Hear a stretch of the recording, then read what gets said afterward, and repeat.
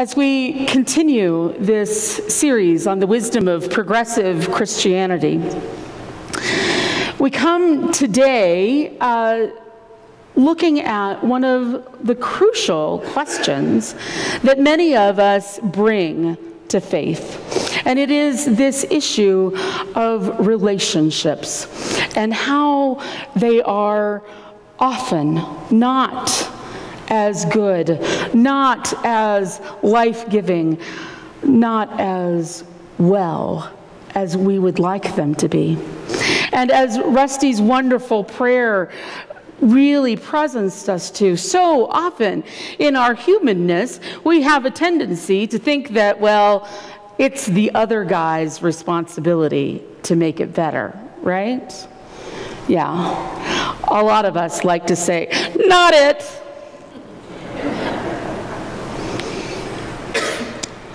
But for our purposes today, we're going to look at relationships not at that intimate personal level, but we're going to go to the 10,000-foot view.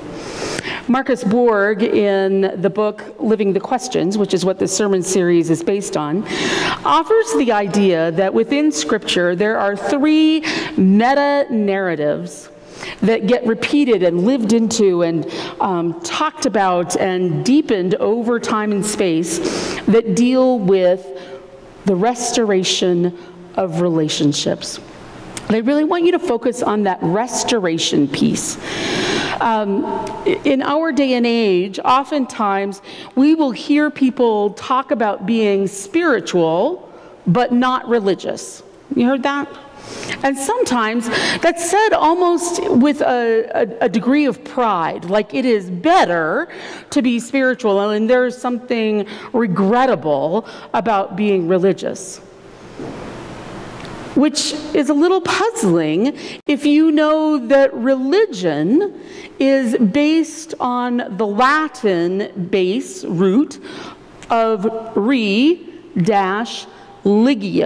L-I-G-I-O. And ligio is the same word that is the root for the word ligament. Does anybody know what a ligament does? It connects bones to muscles, right? It is a connecting device in the body.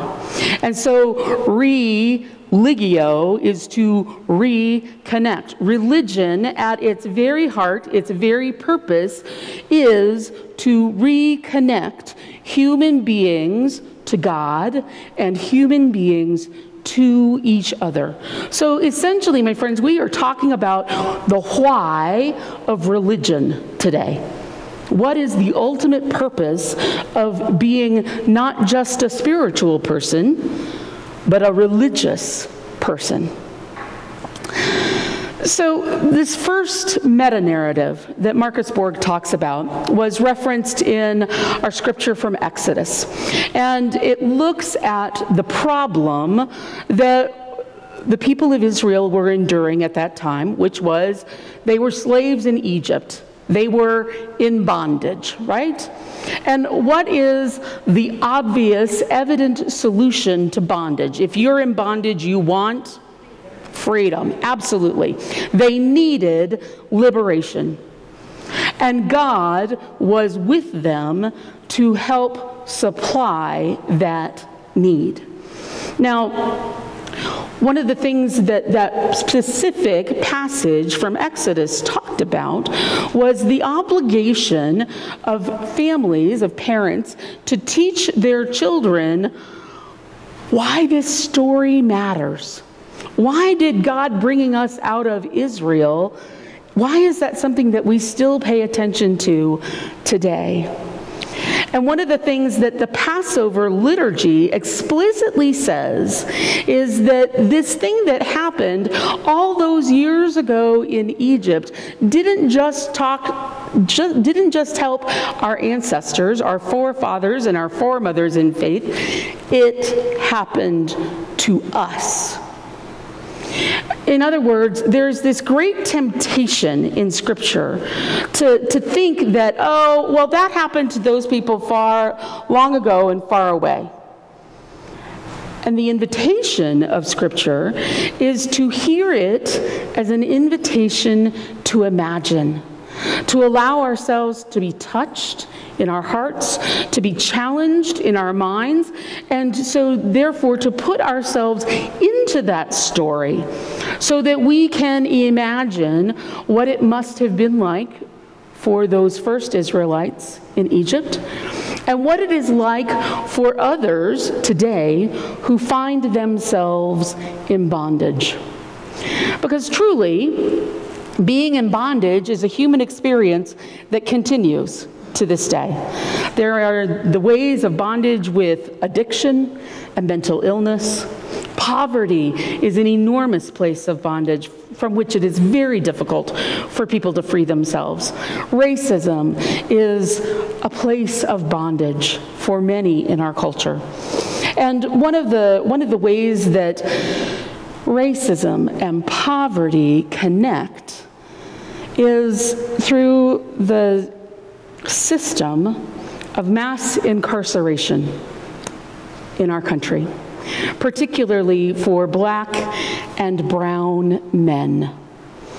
Several years ago, I had the opportunity to go on a learning visit in the state of Louisiana, and it was called a Pipeline to Prison Learning Tour that was sponsored by the Mennonite Church. And we started in New Orleans because they wanted us to get a sense of what started young children of color on this pathway. And what started it was the truancy laws of New Orleans, one of which was a child could be brought before the truancy officer simply for being out of uniform. They were in school, but not in the required uniform. Which, if you're a rules is rules kind of person, well, yeah, you know it's the rule, show up in uniform.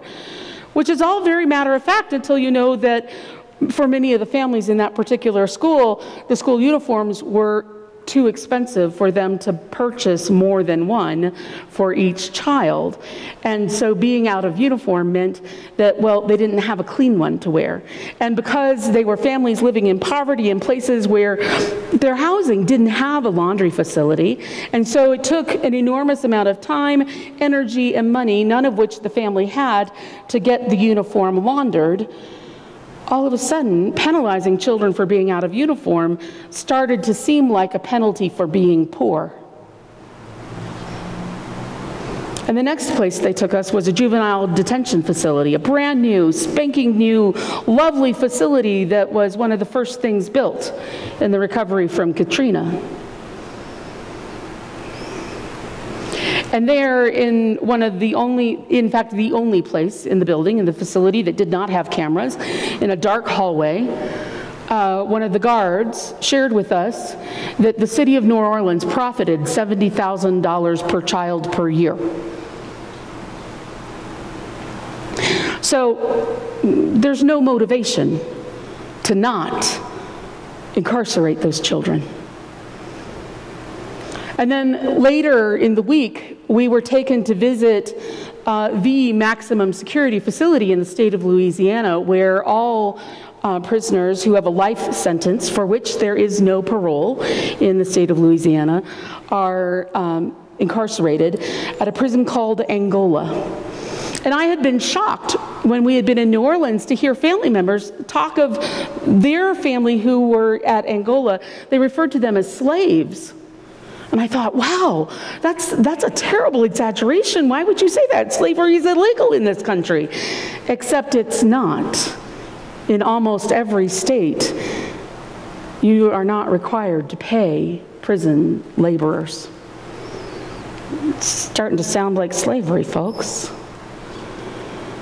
And what we learned at Angola is that every prisoner worked. Most of them worked in the fields, in the hot Louisiana summer, were paid around 7 cents an hour, out of which they needed to buy their toiletries and things they were required to use.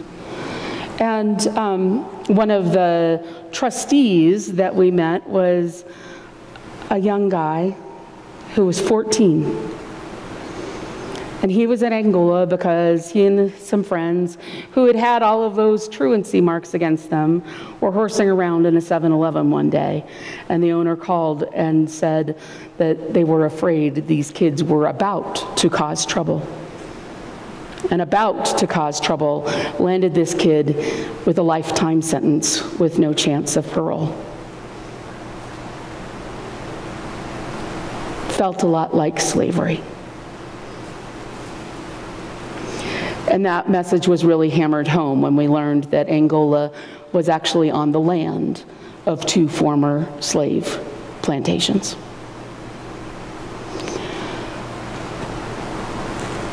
And as much as my heart breaks for that particular prison system in Louisiana, I have no idea what the system here in Montana is. One of the things that I know about the cost of bondage is that one of the things that needs to be restored is the relationship of the individual to themselves.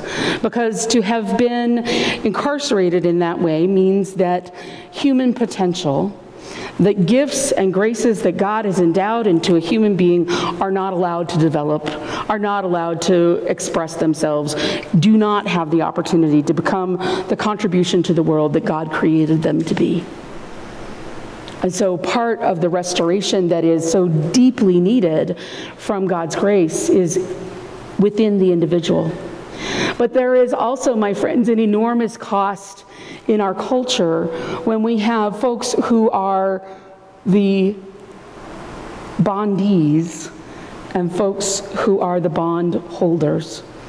If you know much about our history of slavery, the culture that we even have today of systematic racism is born out of that slave culture in which the souls, the humanity of the people who were the masters were just as damaged, just as warped, just as harmed as the souls of those who were kept captive. And so some of the restoration that is needed is for the individuals all to be healed of that brokenness, and for the system that made that bondage possible to be healed as well. And so, that means that, well, part of the system that we find ourselves in this country that needs healing is, well, capitalism. Good Lord, I have no idea how to deal with that. But that is a place where we are looking, truly, that if that's not addressed, that kind of problem perpetuates. So the problem of bondage and liberation is followed in Scripture, where Borg identifies the problem of exile. And the opposite of exile is return.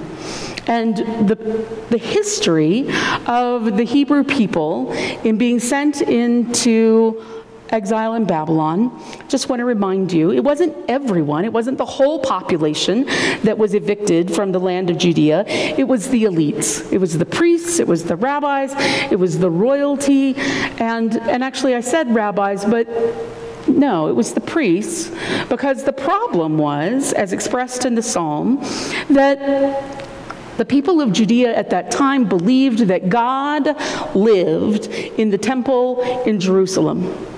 And so that expression in the Psalm, how can we worship the Lord in a foreign land, was a literal question. The only place they knew how to worship God was at the temple. And so it really was a form of torture to have their captors say, "Sing us your worship music, folks." And they're like, we don't know how. And so one of the problems of exile, when we are told, whether it was the Judeans being sent into Babylon, Adam and Eve being sent out of the Garden of Eden, or folks who have a sincere desire to make their home here. One of the problems when we're told you can't be here is a problem of identity. Well, who am I if I'm not a resident of the Garden of Eden?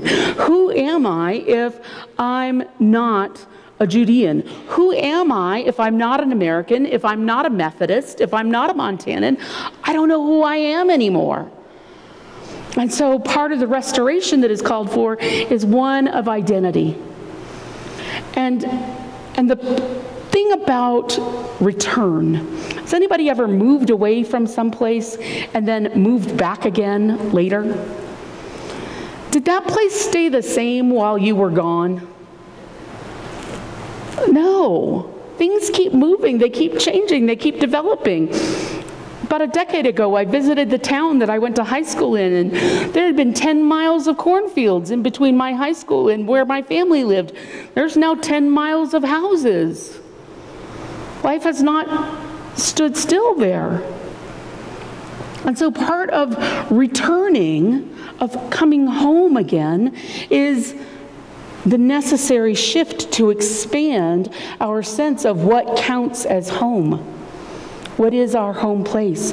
And who are our home people?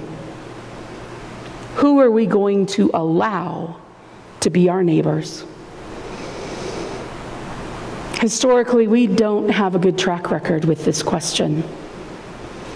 I've come to you from serving an area of Colorado where in the district I was responsible for, there were 3 massacre sites where U.S. troops had slaughtered peaceful Native Americans. There is much that we have to repent of. Our immigration policies over and over again in our history have had periods of time where the numbers of people who could come into this country who were white were very different, far more generous than the numbers allotted to people who were brown. And sometimes different ethnicities got put in the brown category. Sometimes the brown people were from Spain. Sometimes they were Jewish. Sometimes they were Irish. So you could be brown without even being brown. We've got a weird history with that. And I think perhaps one of the problems we're experiencing right now with our policies that have detention facilities on our southern border, one of the things that makes that really difficult for us is that it is a real and present modern day example that touches on parts of our history that we might have gotten to like gloss over previously. But now it's in our face every day. And so there is this historic, communal, collective cultural wound that is being opened up, and the depth of it is being exposed to our view with every news report. And so the wounds that we carry within us over those things in our history that we're not proud of, that occur as well sin, are now having an opportunity to kind of spark those nerves at us and tell us, wake up, pay attention. This is wrong, and it's been wrong for a long time. What are you going to do about it? Which takes us to the third arc that Marcus Borg talks about, which is the restoration of relationships as expressed by Jesus in the New Testament. And we're reminded that in the New Testament, there was a very strong, significant system in place for the restoration of relationships. It was the temple worship, where you went to sacrifice an animal in order to atone for your sins. And trust me, there were lots of sins to potentially atone for, because there were 613 laws in the Hebrew scriptures, and if you broke any of them, you needed to go sacrifice at the temple. That's a lot of consciousness to bring to, oh, I'm bad, I made a mistake, I need to apologize. And into that system came Jesus. And I invite you this afternoon to look up in your Bible the Gospel of Luke and turn to chapter 7. And at the end of chapter 7, there's an encounter where Jesus has gone to eat dinner with one of the Pharisees. And I want to bracket that and have you pause and mentally consider that for a moment. Jesus had gone to eat dinner with one of the people who constantly argued with him and told him he was wrong. When's the last time you went to go have dinner with someone who always disagrees with you and tells you you are wrong?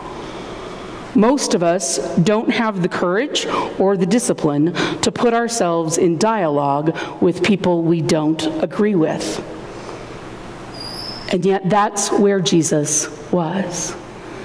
And in that space, a woman from the community who's just described in the story as a sinful woman, we don't know why or how she was so sinful, she interrupts them and she proceeds to wash Jesus' feet with her tears, dry them with her hair, and then anoint his feet with ointment. And the Pharisee is appalled and says, "Why are you allowing her to do this?" And Jesus, being Jesus, of course, told a parable in answer to that question and asked the Pharisee, if someone with a small debt has their debts forgiven and someone with a large debt has their debts forgiven, which of them is going to be more grateful? And the Pharisee replied, "Well, the one with the bigger debt." And Jesus said, "Likewise, this woman who had many sins is forgiven much." And so here we have this story of Jesus forgiving sins as part of his ministry. He was mediating sin. He was offering the gift of grace and God's love and forgiveness right there as part of his daily ministry.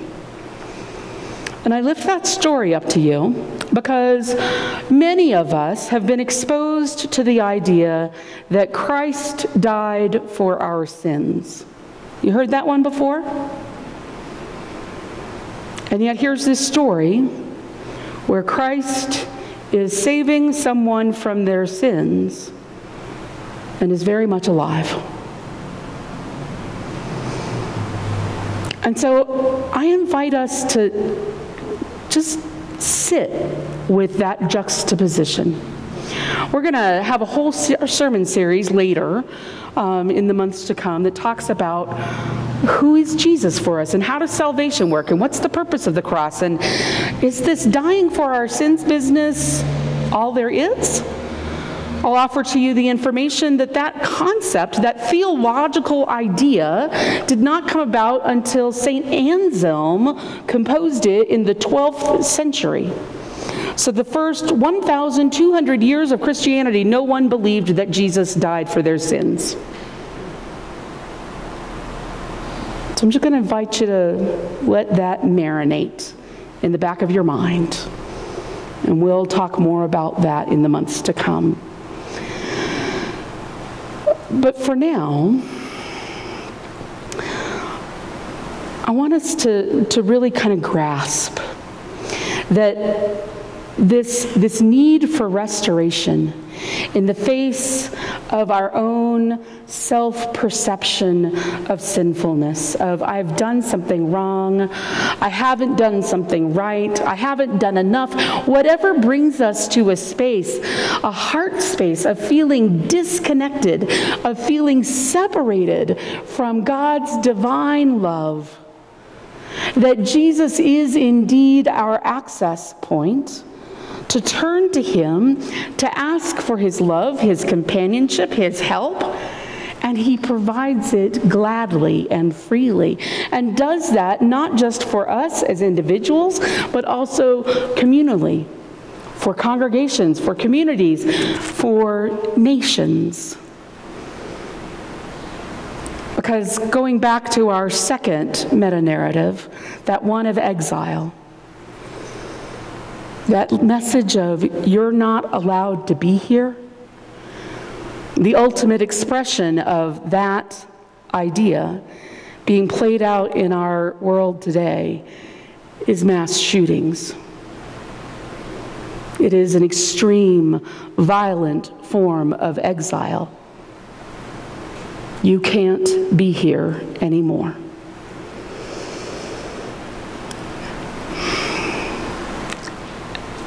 And what I can name for you is that this is a sin. And of the 2 mass shootings that took place yesterday, and my God, how horrific is it that there was more than 1 in a single day. But at least one of them was racially motivated. Going back to that sin of systemic, institutionalized racism, when a shooter travels how many 100 miles from Dallas to El Paso simply for the purpose of telling brown people, no, you can't be here, literally.